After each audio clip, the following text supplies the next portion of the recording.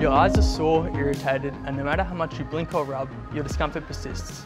What you may be experiencing is dry eye syndrome, a chronic condition affecting 1 in 5 Australian adults. The harsh reality we face is that prolonged computer and mobile phone use is a primary catalyst for this condition.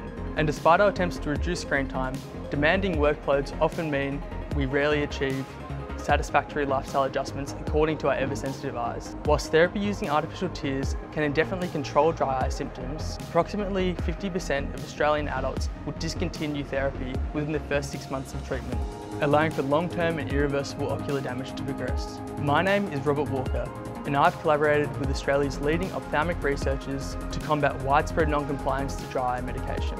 It is our belief that the Dry Eye app will enable more patients to get back to a productive lifestyle and reclaim their quality of life.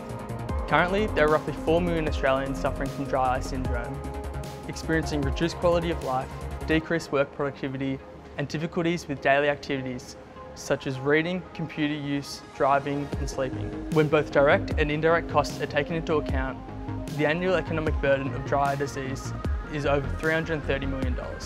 By taking advantage of the Dry Eye app, patients will be able to avoid needless economic losses and take back their quality of life. Whilst we are operating on a first-to-market basis, our access to clinical experts and patient data gives us the competitive driving force that sets us apart. Although we are currently focusing on dry eye syndrome, our technology has many applications across various chronic eye conditions. Our team, consisting of experienced clinical experts and engineers, has developed a minimum viable product that we are excited to take into the next stages of professional development. We are currently looking to partner with the SafeSight Institute to further develop our technology so that patients might be able to compare their own clinical outcomes with the real-world dry eye registry data. We are currently seeking expressions of interest from potential industry partners who would like to know more about our clinical developments as we approach our upcoming pilot software release. At Oculence, we believe that digital health can open the door to impactful healthcare that all individuals deserve.